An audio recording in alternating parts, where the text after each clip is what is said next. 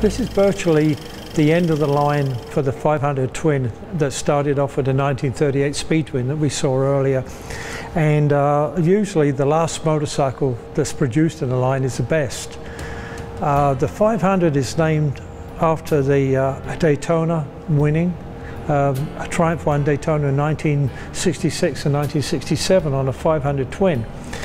The feature of this motorcycle is the two carburetors and the high performance camshafts, and it's a little known fact that this motorcycle is it was the fastest British 500 production motorcycle. We hear about the BSA Gold Star and the Velocette Thruxton, how fast they were. They were very cantankerous, hard to start, very difficult to ride. This little bike starts easy, runs sweet, and it's actually faster. It had the higher top speed than the sporting singles. So this is the end of the line, but as I say, sometimes the end of the line they get everything right, and this is a real sleeper. It's very light, small, a quick little bike. When you get into the 70s, everybody was looking for cubic inches, you know, like 650, 750, 850, bigger and bigger and bigger, and a 500 was regarded as a pretty small motorcycle. So over the, say, a 10-15 year period, everybody moved up and they wanted more torque, more power, more cubes. So this motor got, you know, it was the end of the line for it, really. It had its day, but it went out with a flourish.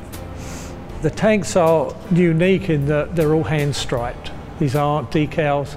Every tank is striped by hand, and they're all individual. So you're getting something hands-on finish on these motorcycles. It's not an applied decal. There's a real live person striping these things. They were mass-produced, but not we think of mass-produced like Honda, one every 30 seconds. I would say they build about 55 of these a day.